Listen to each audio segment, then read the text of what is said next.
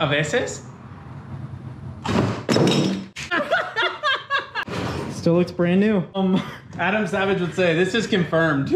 There are federal agents outside my house.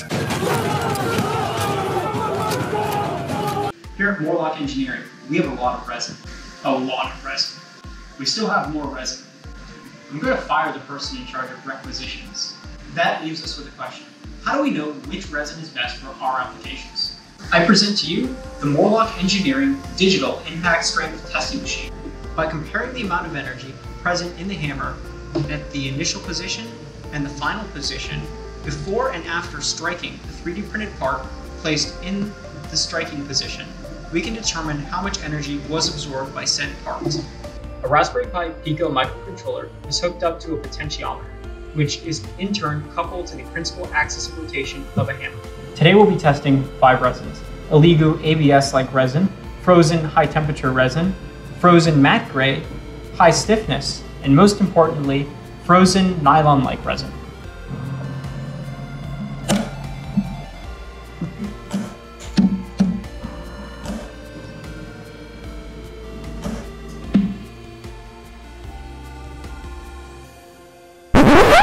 Is it actually frozen?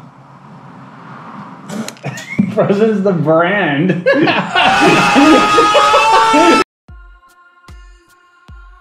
Next up is a material I'm very excited for, the frozen nylon green tough resin.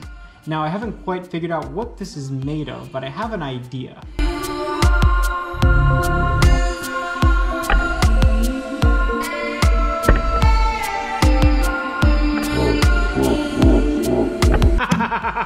No way. It's like a clock. With the nylon test pieces, none of the parts actually broke or fractured, but instead bent. Wait. Ready? It dents the floor. Bro, it I mean, it didn't dent it. Pull it out. You can't. You might,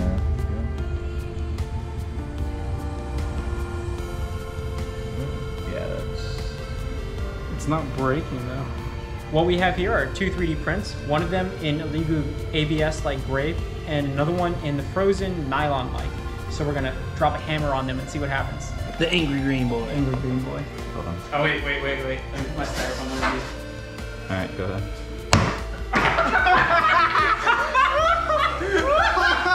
Holy crap! God. Wait. What are we doing? Put on some eyes. Oh, thank you. You're about to blow something up. Just wait. It broke the clamp!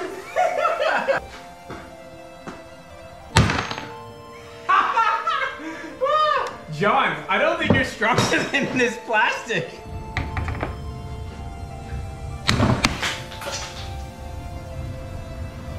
A veces? That's a failure. Myth has to confirm this. It's like editing, isn't it? I think. Looking at just the values here, I would say that the Elegoo Gray ABS-like resin is this winner. However, the frozen nylon-like material is extremely tough, and I would much prefer it in any application. Instead of shattering like regular resin, it bends to an extreme degree.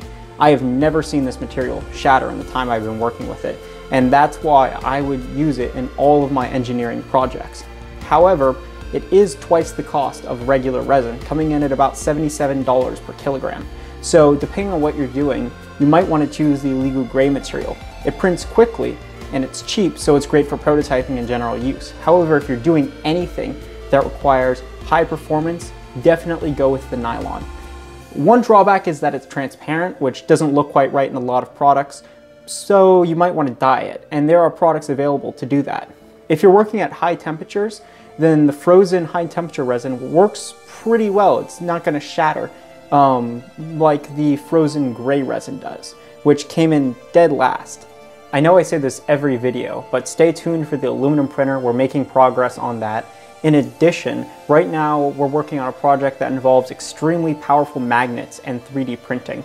If this project were to work, we'd be able to print out anything at a rate of 1 meter an hour, which is sort of at the cutting edge if it would work. In addition, I wanted to talk about what is maybe in this nylon-like resin. Nylon is very strong because of hydrogen bonding. This means that partially positive and partially negative atoms are able to align, get close to each other, and stick. It's also the reason why materials like Kevlar are very strong.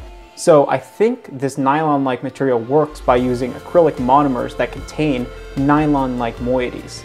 Maybe in the future we might do a video where we make our own custom resins. We'd have to order some materials from China, and I'd need to get a lab, which means that if we're able to make nylon resin, there's no reason why we shouldn't be able to also make Kevlar-like resin. If you're interested in any of that, let me know in the comments, and make sure to subscribe as well to stay up to date. Today on Meth Combustors.